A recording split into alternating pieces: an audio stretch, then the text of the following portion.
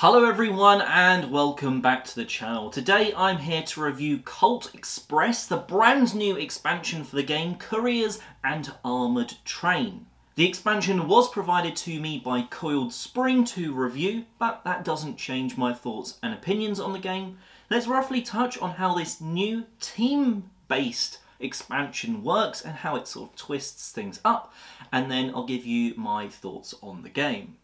So in Couriers and Armoured Train, a second train pulls up alongside going in the opposite direction. And as you may guess, this allows players to jump between the two trains, so there's plenty more ways to loot. The expansion brings in the team mode. You are either on the red team or the blue team, and you will be trying to outscore the other team in a number of ways, the normal loot, as well as a few new loot opportunities. So there's some new bags, these red bags, which are basically sort of worth almost double the sort of standard beige bags, and there's also some intel. You're trying to get, say you're on the red team, you're trying to get the blue team's intel, and vice versa. There is also a neutral tile as well, which does absolutely nothing, but just means you never quite know, if you've only seen one of them, where the other ones are. You play the game out over the 5 normal rounds using the same great programming that plays Colt Express normally. So from your hand of cards, you're choosing an action and playing it onto a pile in the middle, following the sort of special rules for that round, maybe playing cards face up, face down when you're going through a tunnel and so on. And then you are, when everyone's done that for all of the round, you flip that deck over and actually action it and see what happens. Now, a few things are different in this. First of all, there is no marshal. Instead, that's been replaced by the 3 couriers, although we actually like to refer to them as sort of like the sheriff deputies, because that just, well, made us all sort of say, I didn't shoot the sheriff, I shot the deputy, and all that sort of funness. There's 3 of those that you're going to be trying to avoid, but you're not going to be able to move them like the sheriff in the base game or the marshal in the base game. And then there's also a brand new card, a nudge. This allows you to play a nudge card on your turn and give one of your teammates a basic action. So that's maybe helping them to do something, or if they have to do an action, maybe it's even disrupting what their plans were. But you're allowed to talk because you're in teams, but the other team can always hear you as well. So you've got to sort of weigh up, am I giving too much information away of what we're trying to do? You're going to get a bonus at the end of the game for whoever shot the couriers the most, with the couriers shooting you like the marshal would if you run into them, causing you to maybe go down or up, because the couriers can be on the roof of the armoured train. There's a few things which I'll touch on in the review section that are different about the armoured train, including a Gatling gun which you can fire at anyone along the train. That's going to do on the roof of the train, that's going to be quite impactful, and some special sort of carriages that if you start your turn on them, you're going to get a benefit. Otherwise though, it's Colt Express as a team-based thing with a second train. So that's roughly how it plays. Now, what do I think? Let's start off with the elephant in the room of what happens if my team isn't evenly matched with the other team. Maybe it's 3v2. Well, Il Professoro is kind of there to help. He will join the team with the less number of players, and with his sort of deck of a few different actions, maybe shooting certain opponents, or maybe giving you a nudge, maybe increasing the amount that he's managed to loot for you, he's just going to be there as a little extra. Now, it certainly means that you can play the expansion, and he does potentially get you the loot for your team to win the game. It's not something massively extra to really think about, because it's just playing cards off his deck into the main pile in the middle. It's really nothing too much to sort of stress your head about. It's not like a big AI that needs to be run, but it's also quite uninspiring. It does, however, allow it always to be playable as a team mode, and that's the only way you're going to be playing the expansion. So while it feels a bit lackluster for one team to not have the number of players, at least it's in the box allowing you to always play with the expansion. Now, this is a brand new way to play Colt Express, and that certainly is interesting. It does take a little bit of time to get used to the fact that you're not trying to just shoot everyone, you're only trying to shoot the other team, and those new nudges were allowing you to actually help someone else. Normally you don't ever want to help anyone else in Colt Express, so it is a nice difference and a slightly different way of thinking. Not everyone's going to want that from Colt Express. I personally love the chaos of everyone against everyone, but a new way to play the game just allows it to be fresher when it hits the table from time to time. There are two new characters included in the box. First of all, we have Misty. I really like Misty's power because normally when you take a shot from someone else, well, that's pretty bad for you. She can use those shots in her deck as punches. Normally they clog your hand up.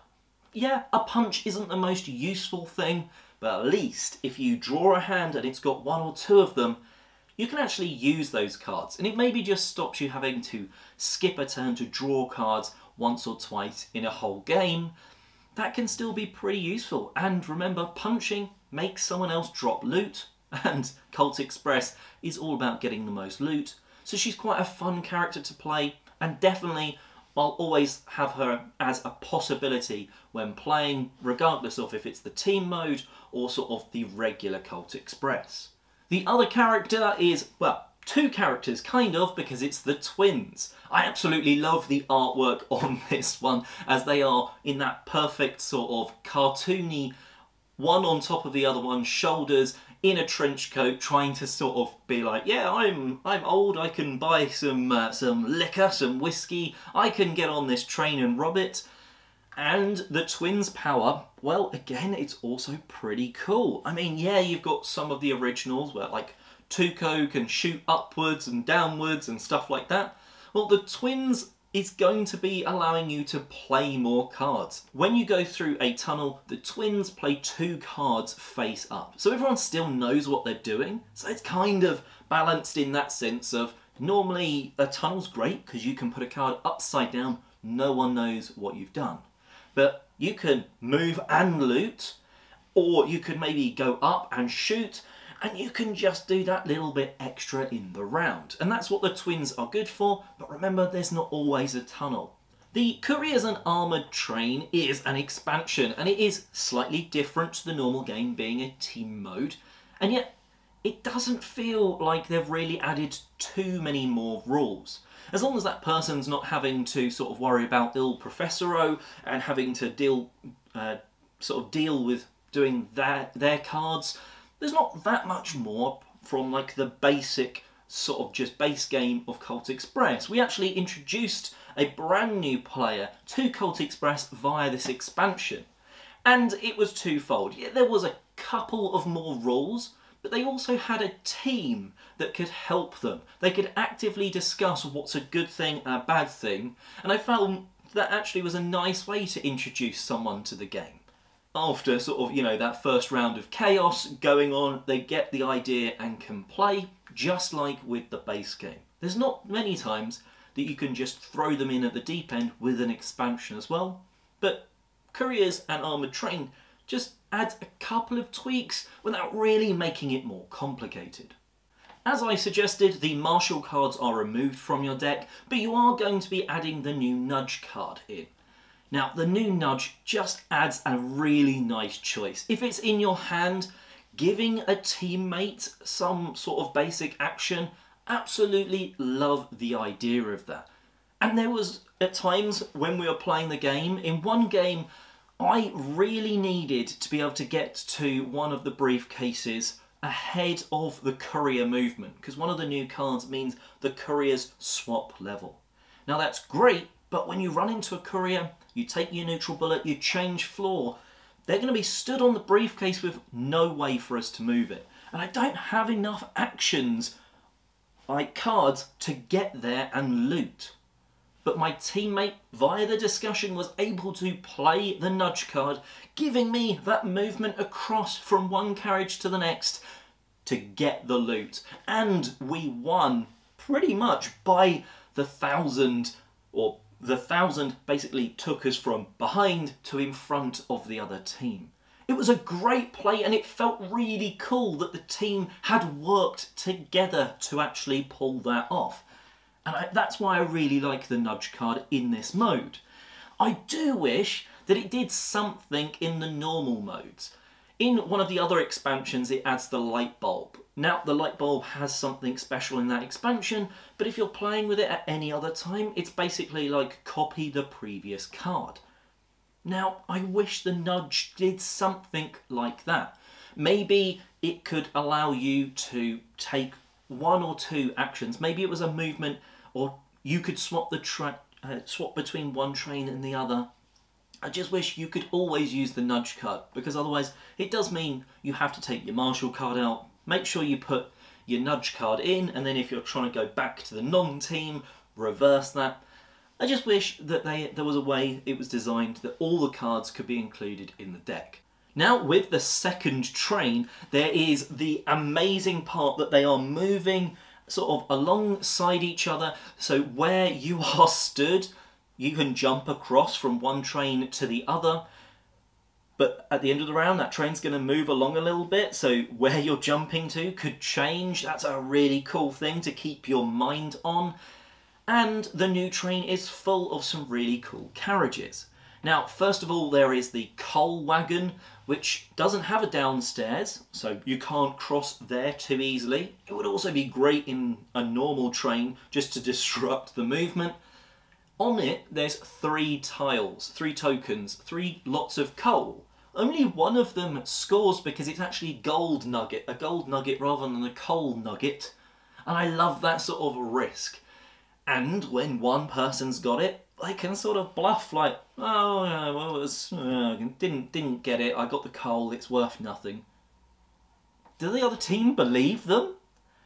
One of those coals is worth 1,500 because it's gold, it's amazing. And it just means that there's that competition of, well, we either need to pick up that coal, those coal tokens and see if they've got the gold, maybe go and try and punch them, chase them down, make them drop it. And yeah, I really like that sort of, that luck of, and that sort of push your luck of going for coal, even though, well, that loot could get you nothing. The other carriages are also really cool. So yes, I said about the Gatling guns on top that allow you to fire everyone on the top of the trains. But there's a carriage that allows you to heal 2 neutral bullets if you're starting your turn there. That's like at the start of the round. That's awesome. And there's another one that if you're starting there, you draw 2 more cards. Those new carriages are really, really awesome and just add a little bit of extra choice of, I want to move that way for the loot, but I don't really want to move yet because I need to heal. I don't want this many neutral bullets in my deck and that sort of stuff. So some great choices from the new sort of wagons, the new carriages that are in the box. So a lot of this has sounded very positive with a hint of a negative.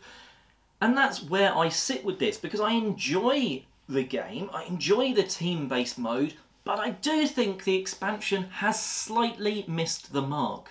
But I think players can get around that. First of all, it's not been designed as modules. I do not understand it. Make the team variant optional. Give us rules that are just for playing competitively, everyone against everyone as per normal. You can make them up and make them very easily. You can just be like, okay, well, we don't need to put the team briefcases out. We're going to just put these loot together. We're going to mix and match the carriages up. You can do that and it doesn't matter. In fact, that's probably my preferred way to use the expansion because it means you can play that chaotic, normal Colt Express, but you do have the option for team play now and again. And coming back to that, the modularity, you're going to be using those new characters in whatever game you play, so you might as well use the wagons or whatever in other games as well. Now, this is a slightly selfish bad point. I have the Colt Express big box. I now have a big box which isn't big enough to hold all the content, which seems crazy considering the big box was released basically like last year. And now there is the Couriers and Armored Train box that has to sit on the shelf as well. I wish they'd either, it's more a negative for the big box, thought ahead because they knew they were releasing this expansion and had a gap in it, or in some way just sort of made this box smaller. I don't know how they would have done that because, well, it's effectively a full new train, but there was a way. I'm sure there was a way that they could have somehow only had some carriages, those new cool ones, and a new train at the front and done something. But it does just mean, slightly selfishly, that now I've got to have all of this on the shelf when the big box should be able to hold everything. So overall, I have enjoyed playing the team mode of the Couriers and Armoured Train expansion. However, it should have been built in a way that you could use elements that you wanted in your normal sort of Colt Express gameplay. Now, it actually has been designed that way, it's just the rulebook isn't there to sort of help you do it. If you've played Colt Express 2 or 3 times, you can pretty much guesstimate your way through it though.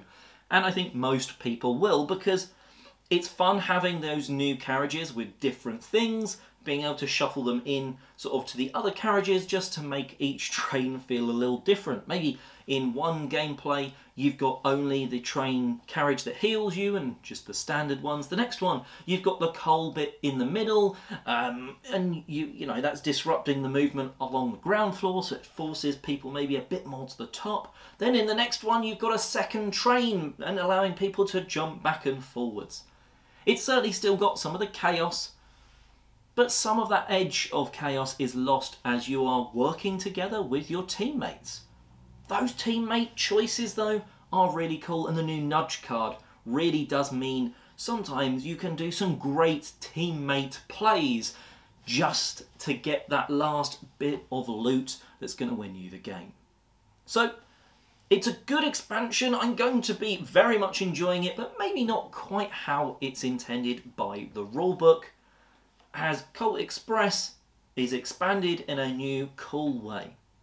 Teams won't be for everyone, but some of the content in here, or most of the content in here, will be enjoyed regardless if you're in the teams mode as it's supposed to be played or thrown in with the rest of the stuff. Anyway, that is the brand new Colt Express expansion. Let me know what you think of it if you've played it in the comments section below.